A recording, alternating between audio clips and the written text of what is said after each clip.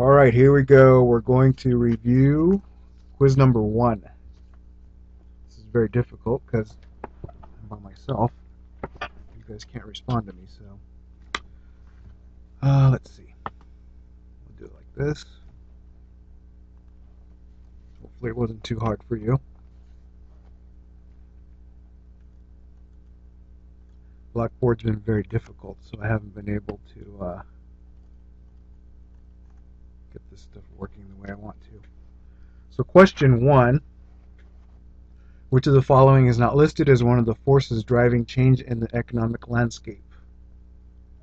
This is on page 4 in the book. The book is here. It's right here.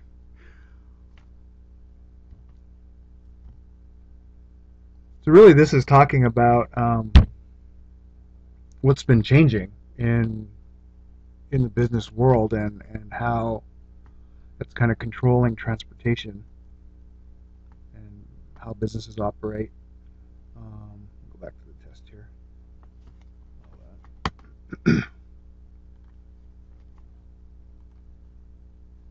So I mean, technology is one of them, obviously, with the internet especially.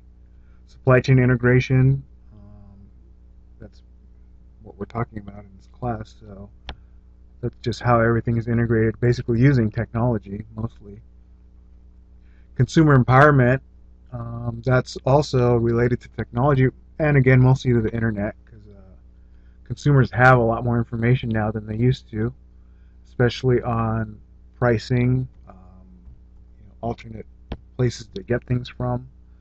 So that's really what's controlling change in this situation.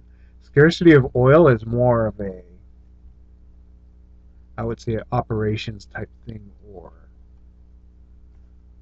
demand of resources, not really anything like that. So really that's the one that's not what we're looking for. Question 2, why do major retailers now have heavy influence in the supply chain? This kind of goes back to the first one, but this first answer, they're becoming manufacturers, no.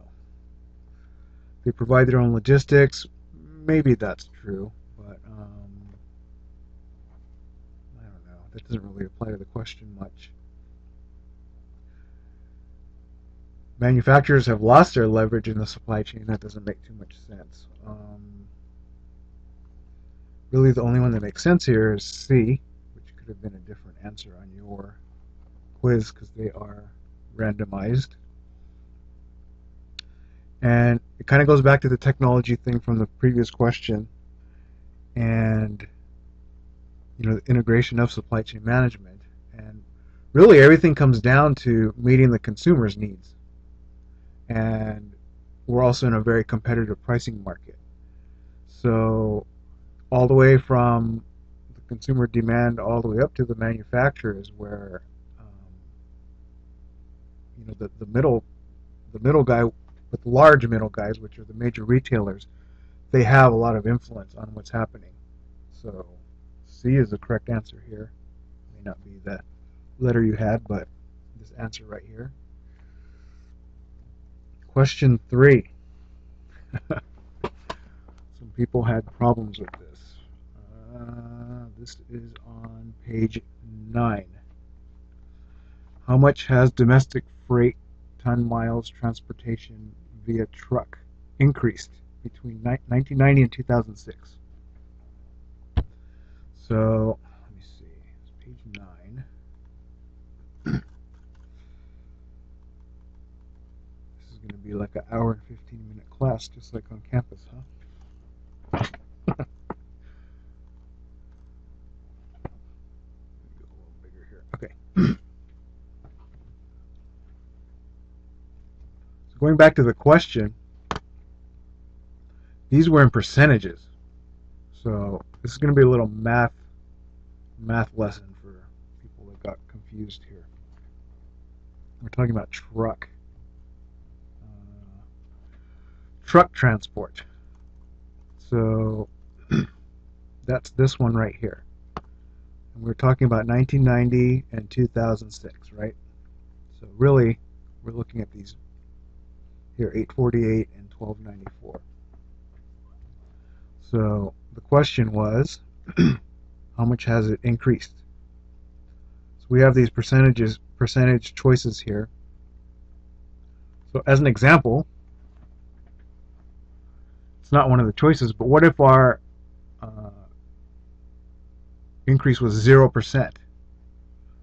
So we started with 848. If we increase 0%, how much would we have shipped in 2006? That would be the same, 848, because there's no growth. There's no percentage increase. So remember, you have to base everything off of this amount here. This is a baseline amount right here. And since we're dealing with percentages, it's going to be based on this amount.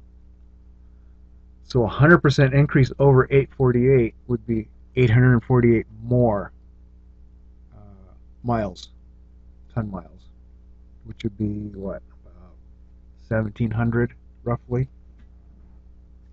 because you'd have to add it to this. So remember, 848 is the baseline. So really, you have to subtract 848 from, because it's an increase, you have to subtract 848 from this 1294, which is roughly 450, we'll say. And right off the top, you could see 450 is about half of this number right here. So this is increased by about 50%. And we'll go back, and sure enough, that choice is there. And clearly, it wasn't 25 or 100. And it clearly didn't decrease. So 50 is the answer. And just so you have more practice, there was another same question, which, yes, people became confused. Some people became confused here. So this is really the same question, but based on rail. Same deal. You go back to rail. This one's actually a little easier because it's close to 1,000, so it's going to be a little easier number to deal with. But again, the baseline is 1,064. So if we had a 0% increase, this number would still be 1,064. If we had a 100% increase, this number would be 2,128. So actually, this one's pretty easy to look at. It's about 800 more. And we're basing this on 1,000, so that's about 80%. You can go calculate that if you want with a calculator, but and there's enough time on these quizzes for you to go do that if you need to. But 800 more over 1,000 is about 80%. And there we go, about 75% there. So that's probably what the actual number is. I was just kind of ballparking there. And it wasn't 25 or 125, and it hasn't decreased. So that's how that works. So here, which mode has seen the greatest overall increase? So this is now dealing with absolute numbers, not percentages. So same thing, 1990 to 2006. This is all the modes that were there. So we'll start. Let's see. Actually, they weren't all there. Truck, water, rail, air. Pipeline was not there. So it's these four. Maybe I'll get a tablet so I can actually write on this in the future. We'll see what I can do with that. So remember, this is absolute numbers now that we're dealing with. So 10, this one was 10.4 to 15.4, so it increased by 5. Remember, this is in billions, so there's actually 5 billion here. Truck increased by, we already talked about this, about 450, roughly. Rail increased by about just under 800, so that's more than 450. And water actually decreased, 833 to 561, so that was a decrease. A decrease there. So we're looking for the largest, what was the actual question? Greatest overall increase, so that will be rail. Increased by almost 800. we'll pick that. Hopefully I don't get one of these wrong, and everyone will laugh at me, right? Okay, back to econ. Everyone loves econ, right? So almost everyone got this right because it was in the book. This was page 11. Yes. But I'm gonna go beyond just telling you what the right answer is. This could come up easily, I don't know, in another class, in graduate school. In graduate school, it's going to come up for sure, especially if you try and get an MBA. I guarantee this will come up a lot. They're going to expect you to know it like off the top of your head. So, and in the future, it could come up, and I'll give you an easy way to remember it, just so you won't forget. And hopefully, you won't forget. And you can just kind of keep that with you. So elasticity of demand is just based on how much people are willing to pay for something and then the demand that kind of comes from that. But it's hard to compare something if it's a $1 item versus a $1 million item, right? You can't even compare it. So remember that this is going to be calculated off of percentages. That way it doesn't matter. So if you have $1 and you're paying 50% less, it's 50 cents, right?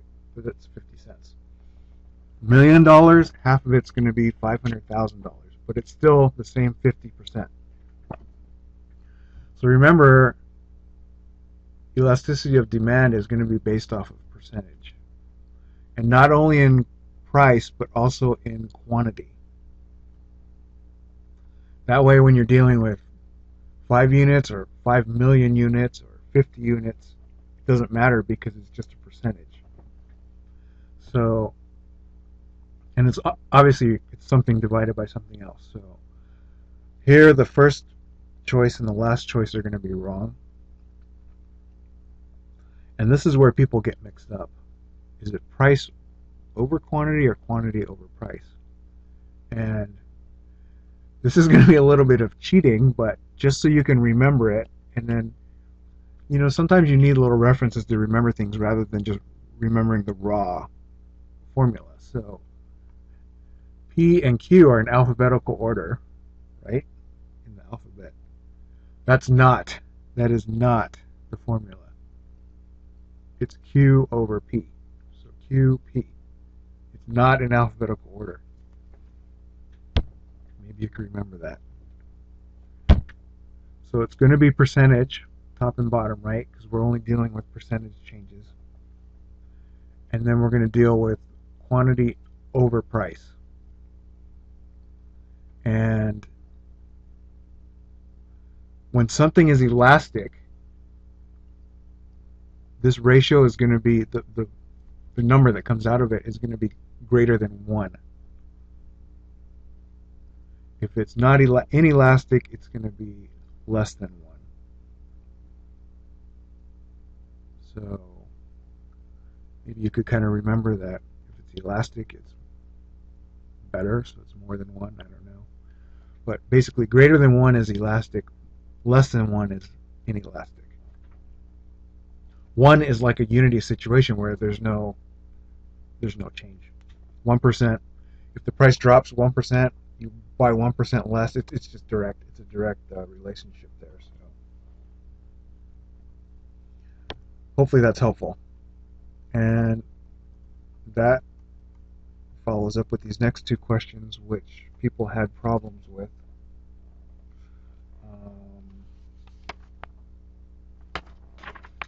Let's see. Okay, so I'm going to give you another thing to help you remember this, because I myself remember I could not get elastic or inelastic straight. So again, this is going to be not really with the raw definition of it, but just a easy way to remember, and then if you keep that in mind, eventually you'll get it straight through the definition of it. But basically, what you want to use to determine or remember if something's elastic or inelastic, is use gasoline. Just use gasoline, because we can all relate to it. Gasoline is something, I don't know, unless we don't drive, for the most part, we need it. We have to have it. If it gets really expensive, we're still going to pay to have it. Also, it's not elastic because it doesn't bounce. That's just an easy way to remember. So gasoline is therefore inelastic. And use that to start deciding whether these items are elastic or inelastic. So remember, gasoline, it doesn't bounce because it's not a rubber ball. It's inelastic. And remember, no matter what, we're going to pay for it because we have to have it. So we'll kind of start on this question here. So what is inelastic? This is similar to gasoline. Delivered pizza, kind of a luxury. Movie tickets, definitely expendable income luxury. LCD TV, luxury. Ambulance service. If you have to go to the hospital, pretty much that you have no choice, right? So this is inelastic. And on the flip side, elastic is something that is, if it's expensive, you probably won't buy it, and if it's cheap, you'll buy more. Because you don't really have to have it. So, here we go. Gasoline, our friend? No. Fire department service, that's like gasoline. Electricity is like gasoline. Starbucks coffee, I don't know. For Starbucks addicts, maybe. Maybe there's no answer there, but in general theory, Starbucks coffee is a kind of optional thing that we would only buy if we have extra money and if we can afford it. So that's the answer here. Question 9, landed cost. This is on page somewhere, page 13. Page 13. And we'll get it here. And this is kind of a logical definition. Landed cost is just the cost of the item plus the transport. So landed cost, is, say for this item, costs $3 to produce, $1 to get there. Landed cost is $4. So pretty straightforward definition on that one. That one's pretty easy. Total cost. Question 10, which of the following is not listed as one of the service components for freight transportation demand? This is kind of also straightforward, just from the text. Page 14, I believe. Yeah. I mean, you just look here and kind of read it. There's a table. I believe there's a table or something. Where was it? Yeah, here it is. So those were all kind of describing everything up there, but this is kind of tells you the answer here. And it's basically just the components of freight demand and what a customer would need or expect out of transportation. So insurance rate is really kind of not really a feature. It's just I don't know. It just doesn't belong here. So that's the answer here, which is not one of them. 11, in a typical logistics network, production plants usually ship directly to customers to save transportation costs. Production plants, so this is where things are being made directly to customers. This probably wouldn't work well because they're not really set up to handle individual orders. They're more set up for large quantity wholesale distribution. Splitting things up is more of the middleman's job. This was on page 19. There's a picture. Okay. Actually, this one was as it said, in a typical logistics network, we have raw material, which goes to plants. Plants produce items. Those go to distribution centers, which are more equipped for distribution to end customers. And remember, these customers could actually be the ones that sell to end users. Every supply chain is different, but and these are usually like, if that was the case, these are like larger wholesalers or distribution centers. But you generally won't see plants go directly to the customer because it's just very tedious and it's not worth their time. They work on large volumes and they just want to get the stuff out and not really have to deal with it.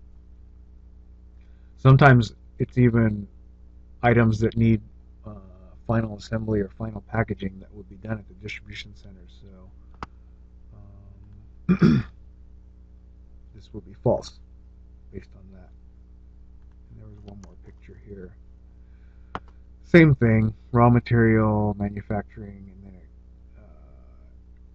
warehouses store the goods until they go to market. And that's the other issue, why it wouldn't really go from the plant to the consumer is storage. You know, the inventory has to be held somewhere. So that's that. The bullwhip effect. So a number of you are not supply chain majors, so you probably aren't familiar with this, or were not familiar with this, or may not have heard of it, but this is actually a very very important concept. This guy Hal Lee, who's supposed to be, I guess, the father of supply chain management, up at Stanford, coined the term a while back.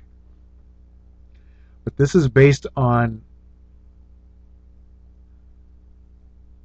I guess, really a kind of a, I don't know if it's paranoia, but being worried about having enough inventory on hand to fulfill a demand. And basically, we can only estimate our demand off of past performance to really, accurately do it. And even that's not correct. So normally we'll add on what's called a safety stock, which is, depending on the company and the industry, it's different, but say it's 20%. So we have our projected demand, and then we'll add another 20% to that and keep that much on hand just in case we sell a little bit more. That way we don't run out and have a stock out situation, which is theoretically bad. And again, every industry is different, every company is different, but you really don't want that situation.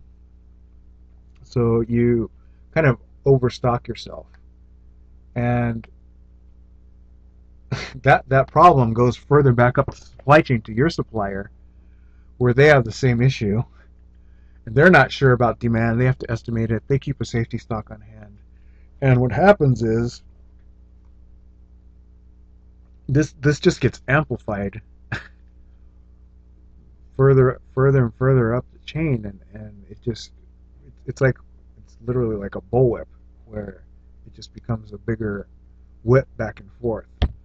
And I guess, I don't know, say 20 years ago, it was a lot more difficult to deal with this, but nowadays with good ERP systems, enterprise resource planning systems, there's another concept which, again, some of you may not be familiar with. It's called VMI, Vendor Managed Inventory.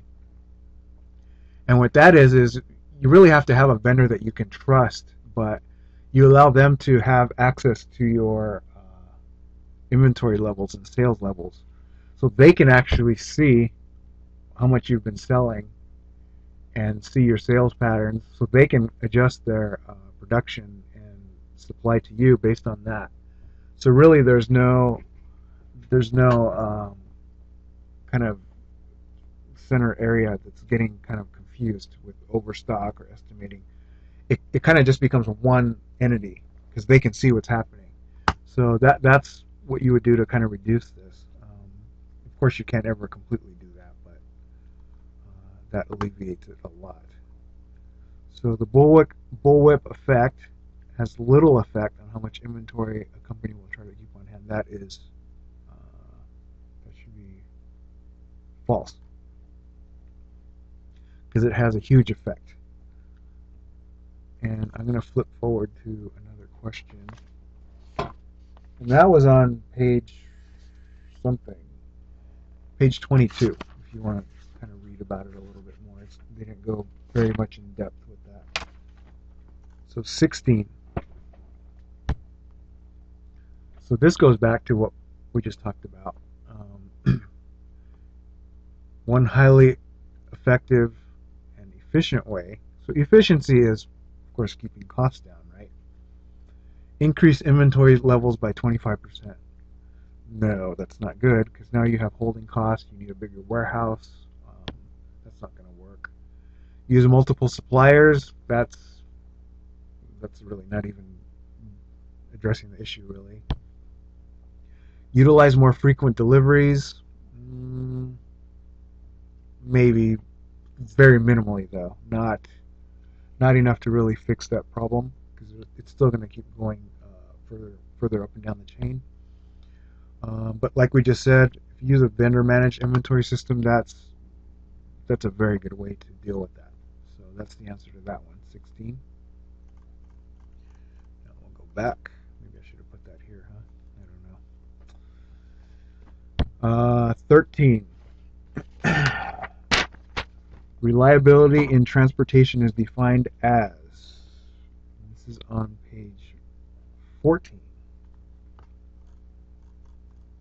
This is where it was? No. Yes. Maybe. Let me see. I think it was 14. Maybe not. I think I wrote down the wrong page. No, I'm totally lost. No. Where was that?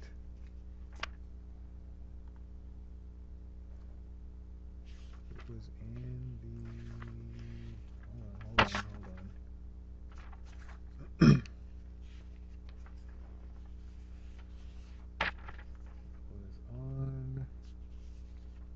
on.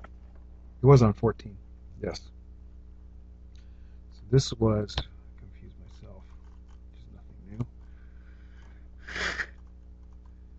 It was inside the service components. So reliability, and the definition is here. So, I mean, you can just look it up. But this is where it is. Consistency of transit times.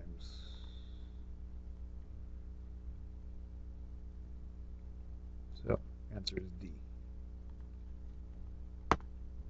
Kind of a straightforward definition.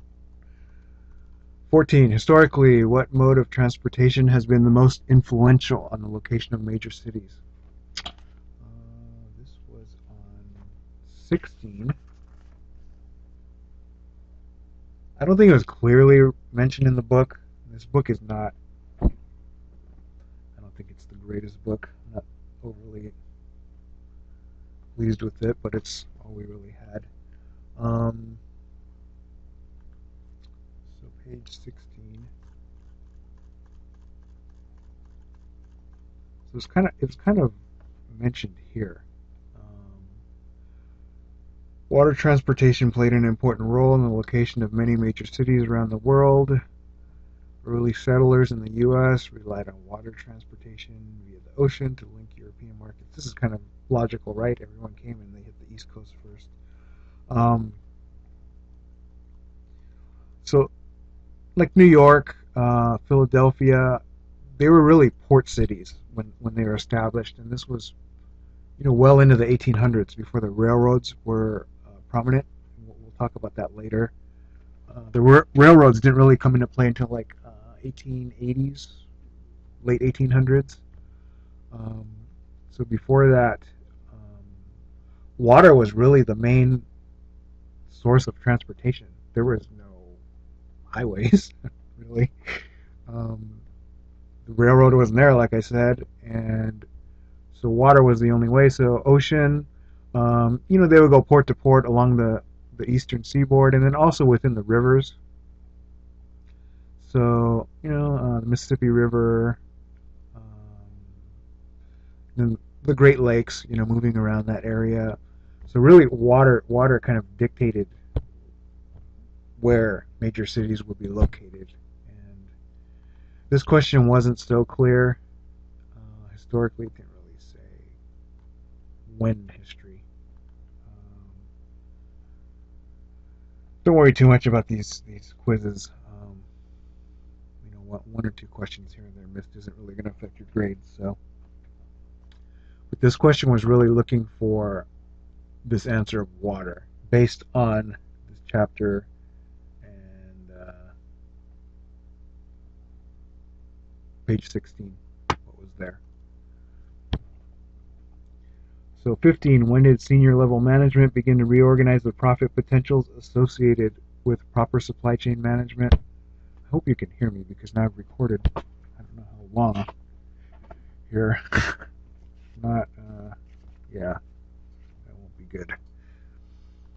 This is on page 17.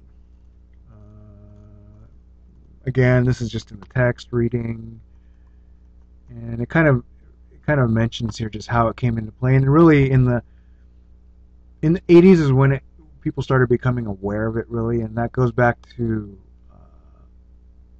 Toyota, who was really one of the forerunners of efficient supply chain management. And in the 80s is kind of when they snuck up on GM and really pounced on them, and I mean, zoomed past them, really. And that's when the domestic auto manufacturers took note of Japanese cars becoming much higher in quality. And I mean, they really were caught off guard, and it was too late. And it was just way too late, because Toyota had been already doing that in the 80s. They were probably already doing it for 20 years. So it wasn't something that happened overnight. But yeah, so that's when the supply chain concept really started coming into play, as the book says here. And in the 90s is when other organizations really started to be aware of it and realized that it was very important in almost every way, because, you know, literally proper supply chain management starts at raw material and goes down to customer satisfaction. So it's the full gamut of a product or a service. So 90s is the correct answer here.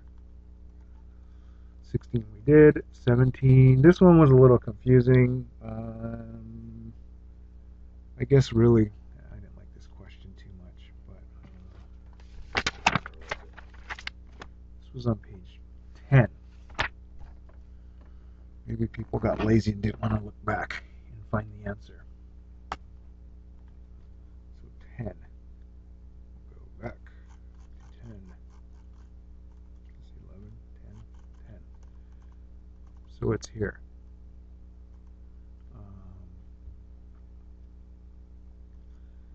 And this whole blurb kind of talks about how we need to just it's better to keep track of goods and where they are in the supply chain, and during transportation where they are, and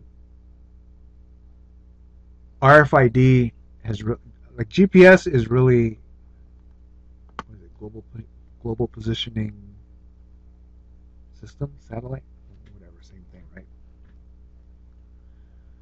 That's kind of the satellites that are up there that you use to, triangulate a position of where you are, but it's not. It's not. I don't know how to describe it. You kind of use it to know where you are, but you really can't have a GPS system on every pallet and every piece of inventory that you have. So I know this question is a little confusing, but RFID really is what they were after, because that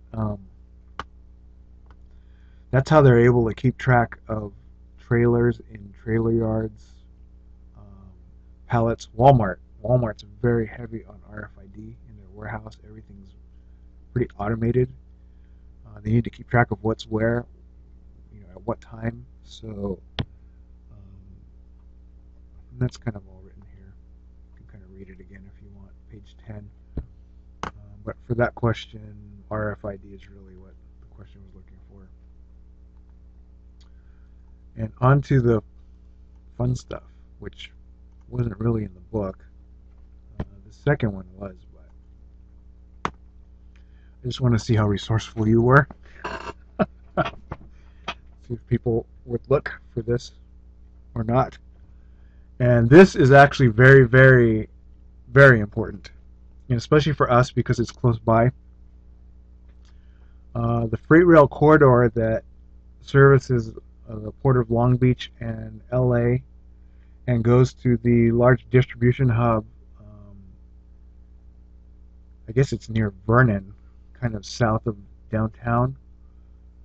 That's really where all the goods get distributed to the rest of the country that came in through the ports. And also remember that these two ports here combined are the 6th largest in the world. So very large volumes coming through here. And I forgot offhand, but I believe it's about 60% of the goods that come into the country come through those two ports. So the country as a whole depends on these to a large extent, and there's a lot of traffic coming through there. So in the 90s, the port and the city of LA and all the entities got together and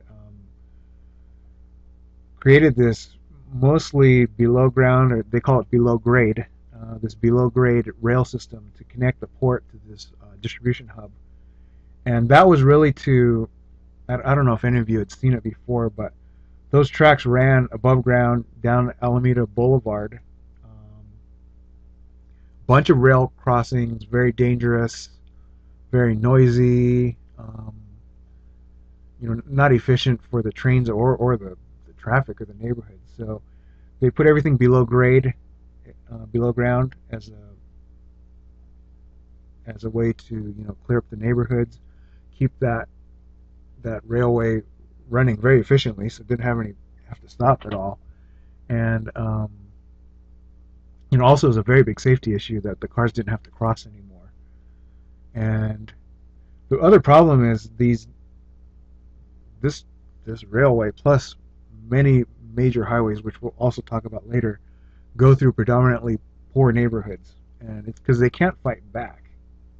And stuff comes through, bills come through, or things come through, the legislation, cities, they can't fight it because they don't have the backing. And you don't see any highways going through Beverly Hills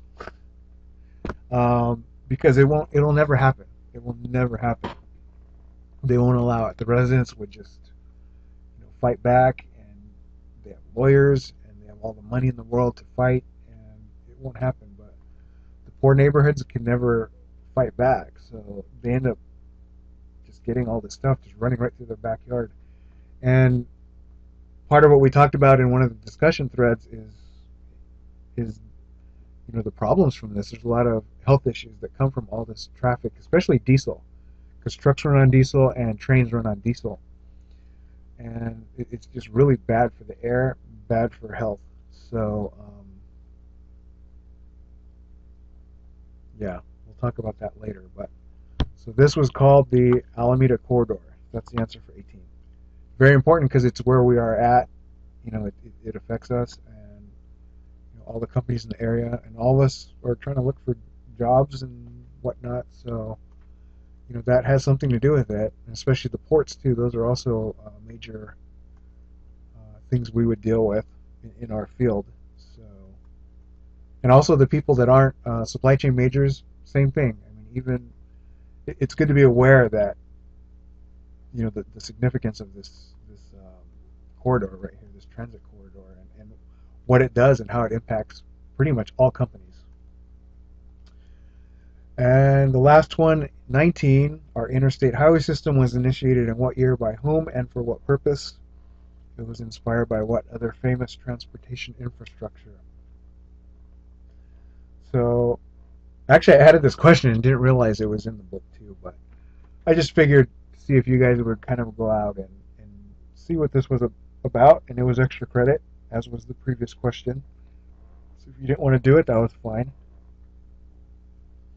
But Dwight Eisenhower, as president, initiated this through the Federal Aid Highway Act of 1956. And it was in the making for a good, I believe, 10 years, maybe longer. And there was just a lot of controversy about what its purpose was, how it would be funded, et cetera, et cetera. And he was a very, very strong supporter of it, and this goes back to the second part of the question here, because he was a commander in the army during World War II, and when he went to Germany, he saw the Autobahn there, and I guess to him it was one of the most amazing things he had ever seen. And it's very nice high-speed highway systems. It serviced the whole country, and especially in a situation of war, this could be very important. And that kind of goes back to this other part of the question, for what purpose. So he kind of pushed this through under the guise of that this was really for the purposes of national defense. And as a study before this, I guess he got on a convoy and crossed the country. Maybe this was what, I don't remember the history of it. This could have been when he was still a soldier before he was president. But at some point, he had gotten in a convoy and driven across the country, and I think it took them, God, it was pretty long, 2 weeks, I think, or something like that. And it was just not acceptable in the situation if there was some kind of invasion or a need for defense on any of the extreme areas of the country. They couldn't mobilize the military enough to defend effectively. So he really thought it was necessary, and of course there were economic benefits to go with that, because it would link everything, and of course that's what's helped to shrink the country as a whole, to allow a lot of what was previously the port or railroad restricted cities to link up and connect with the rest of the country. And that really allowed for specialization of certain areas like Pittsburgh, a lot of steel mills there. They could really export and get their product out. A lot of agriculture out here in California that could be shipped to the rest of the country easily. And trains were pretty effective at it, but at the same time they could only ride on the track, so they couldn't really make the last legs of the deliveries or service cities. And one last thing on this. So, as you know, this is the interstate highway system. So, does anyone see a pattern with the numbering of these? No one raised their hand. So, I guess I'll have to answer. Generally, the way it's set up is north-south routes are odd-numbered. And they start from west and they go east. So we have 5. We all know 5. 15. That's our favorite, right? Because it connects to Vegas. 25 here. 35 starts in Texas, I believe, near Dallas somewhere. 35 goes up to Chicago or towards Chicago. So forth, going all the way across to 95, which services the eastern seaboard. Maybe you knew that, maybe you didn't. Pretty interesting, huh? I didn't know myself, and then one day I saw that, and it was just so amazing that I didn't see this pattern. So the even numbers, same deal. except those go they travel east and west. They start from the south and go north. So the lowest one I believe is 8. That's in San Diego. I don't think there's a number lower than that. The largest, the most southern major one is 10, which we all know starts in Santa Monica, goes all the way across and ends in Florida. Here, goes through El Paso, Texas, through the Gulf, and then to Florida. There's 20, which starts somewhere in Texas. I've actually driven here. Oh yeah, starts a little past El Paso. Kind of goes up here and goes towards Atlanta.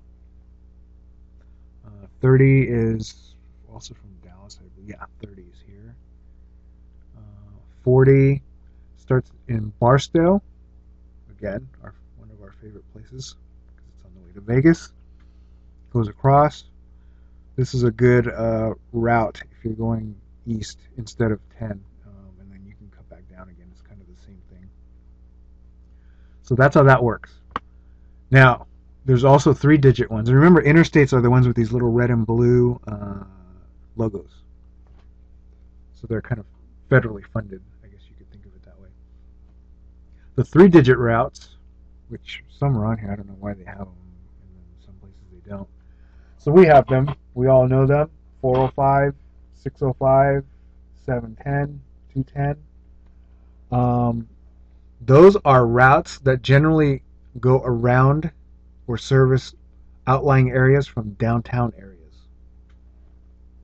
So if you think about it, that makes sense. Like the 405 is a spur route of 5. Because remember, it splits off from 5 up by Newhall, and then it joins back again down by Irvine, Lake Forest. So it really goes from the same place to the same place, but it kind of goes around downtown, because 5 goes straight through downtown, right? So 405 goes around it. 710 is kind of an alternate route around downtown, not in such a definitive way like 405, but same idea. 710, 605, 210. So that's the logic behind those, and those numbers get reused because I know even in Seattle there's a 405. So, and then up north, Northern California, there's what 280, 480, 580, 680. They have a lot of 80s. And I think those, because they have to do with 80, the one that they're dealing with. Like our 710, I don't know if that's true. I think it is, though. I think it's I don't know that definition, but maybe you could look it up if you're bored. I think it has to do with the interstate that it routes off of. That's the ending numbers. So 405, right, is off 5. 710 is off 10. 605, I guess 605 goes off of 5. 210 goes off of 10. Kind of, not really. It's parallel to it. So none of these rules ever stay, right? Like area code used to be 1 or 0 as the middle number, but not anymore. So that's that. So that's the first week. Hopefully this was all audible and usable. I'll check it after I'm done. I'll probably post it up no matter what, because I don't know how long I've been recording here, but it's been a long time. I'll work on the second week, and then by the third week we should be on a regular way to deal with this stuff like this. Like I said, if I don't have my office still, I don't know what's going on with that, which is ridiculous, but it'll be Wednesdays, 5 to 7. I actually have a place that I think I can, in one of the conference rooms, that I'm actually going to have meetings before that anyways, so I think I may be able to just stay in there for a couple hours. If that's the case, I'll let you know right away. Also, that doodle survey, I was just kind of checking to see when people were free. It looks like Tuesday and Thursday is the most convenient for everyone as a whole. Maybe before the midterm, and then maybe one other time we can have kind of a review session, or a little workshop for the project, which I haven't implemented yet either. But I'll let you know on that also. But maybe a couple days we could meet as a class, and possibly for the project we may, if you want to, do it as a presentation, and we'll set a date for that, but I'll figure that out. So for the rest of the class, we'll do some stuff in the book, but I've actually put together more material that's more relevant to what we need to deal with in this area of the country, and then also that is more useful for people that are not the supply chain majors. Unfortunately, they told me I was for sure going to be teaching this class like the week before it started, so that kind of made it difficult to plan out. But the book is decent for covering this early stuff. So that's it, and I'll work on week 2. Good luck.